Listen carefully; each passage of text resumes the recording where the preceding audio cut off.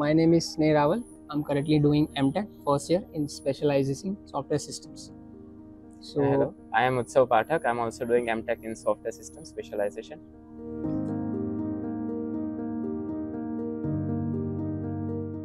So when I was choosing my college for my higher further studies, I actually was looking for an institute which focuses on research part.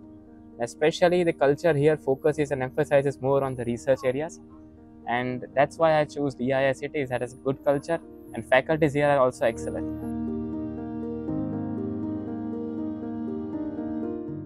definitely culture regarding the research here is absolutely great, and other aspect of me choosing DA-IICT was the coding culture here, because from my part my coding game has gone like very high when after I got here.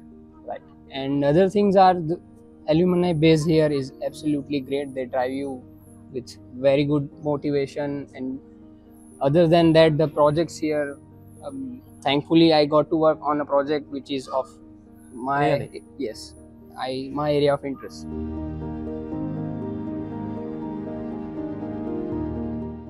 So currently I'm working on a project which is based on databases. Okay. And the study of the project is on LSM, which is log structured merge trees. I'm working under Professor Jat, and it is really interesting.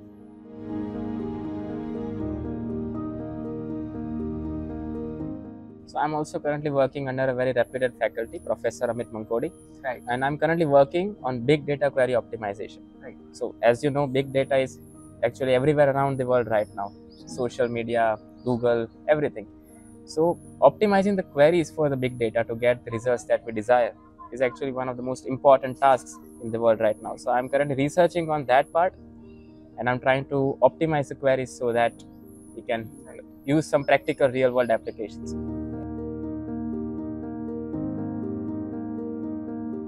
So as you said, real world applications, right? So when we work on a project, what we want to see is how it is actually affecting the world, right?